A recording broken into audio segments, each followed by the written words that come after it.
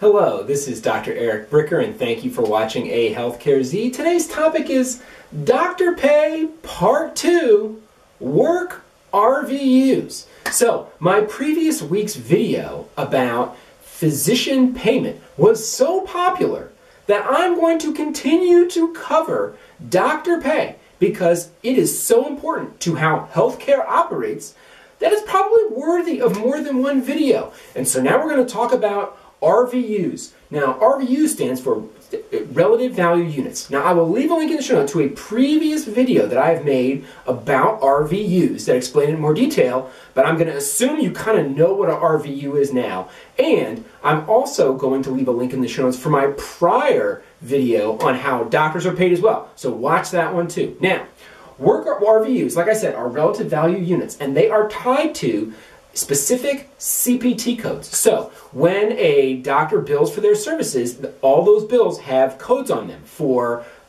essentially what are called either evaluation and management, which are office visit codes, or for doing a particular procedure like a colonoscopy or a surgery. And so the relative value units, which are determined by RUC, which is the previous video that I made, is tied to the CPT codes. Okay, so let me give you some examples. So an E&M, an Evaluation and Management CPT code for an office visit, an example might be 99202, which is a new patient visit of kind of medium to lower complexity.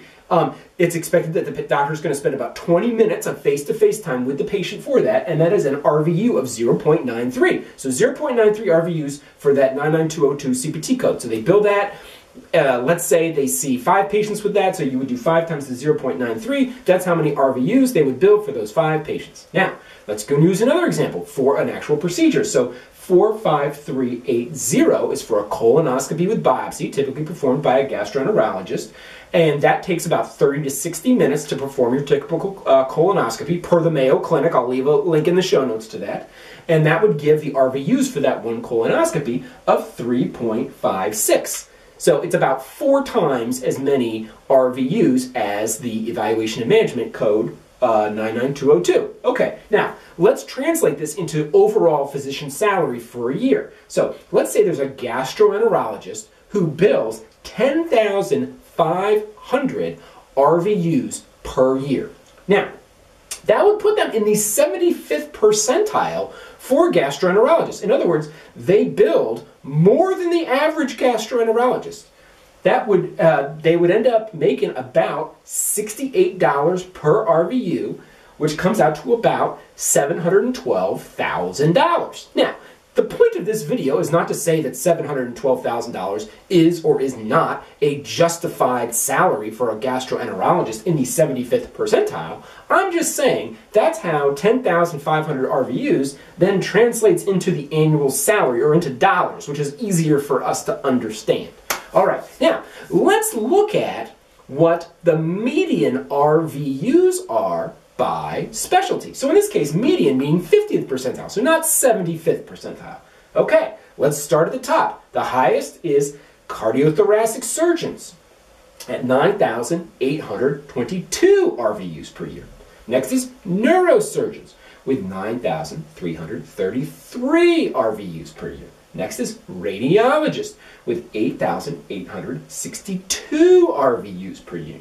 Next up is Ophthalmologists at 8,438 RVUs per year. And next we have Orthopedic Surgeons at 8,009 RVUs per year.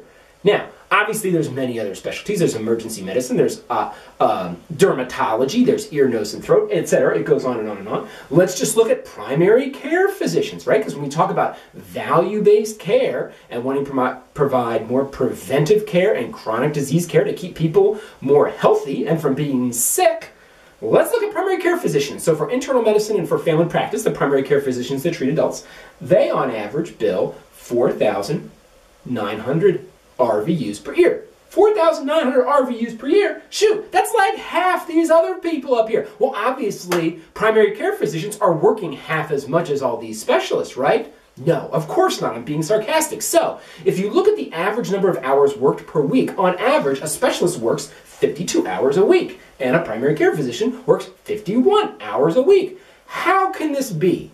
How can specialists and primary care physicians work almost the same number of hours? Now, I'm sure every single physician watching this video is like, I work more than 52 hours a week. Look, everybody overestimates the number of hours a week that they work. I'm just saying, this is what the survey said. Now, how is it that they can work essentially the same amount of hours per week, but the RVUs can be so different? And it goes back to this point up here, which is the RVUs are only tied to CPT codes. So if primary care physicians do work that they can't bill on a CPT code, then it can't be captured in their RVUs. Does that exist?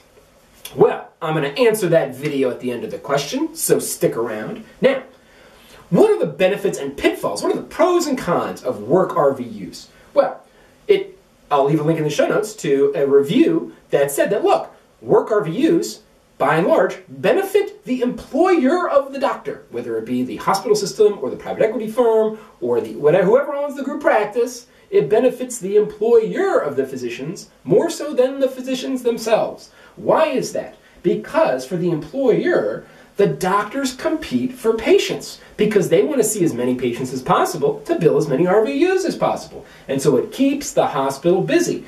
In the world of work RVUs, doctors are only paid by volume.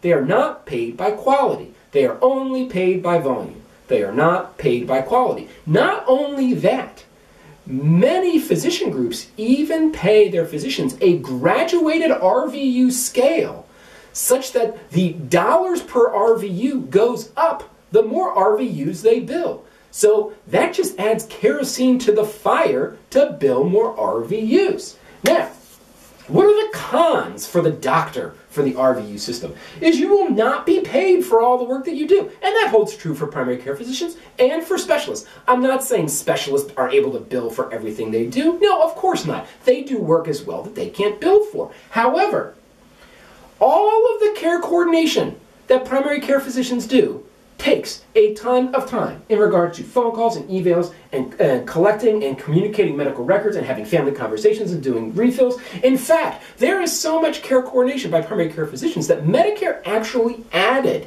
a CPT code for care coordination that starting in 2015, primary care docs could actually bill for. It's 99490. They can bill it once a month for 20 minutes of care coordination activity over the course of that month. Now, so that's fine. Here's the problem.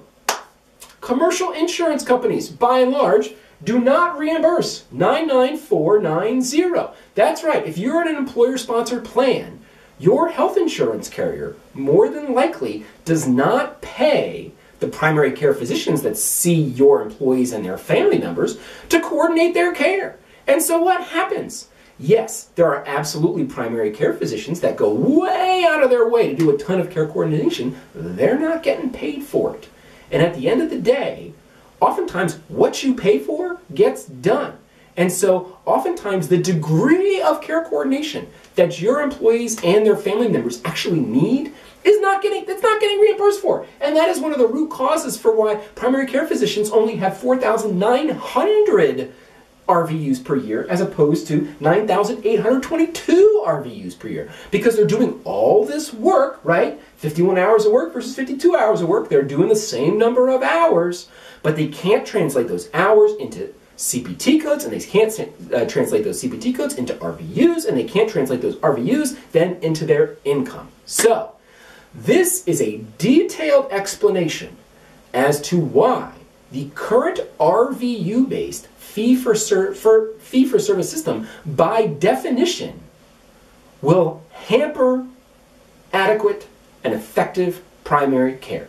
And one would argue that until this system is changed, we will never have adequate primary care because of the way it's paid for.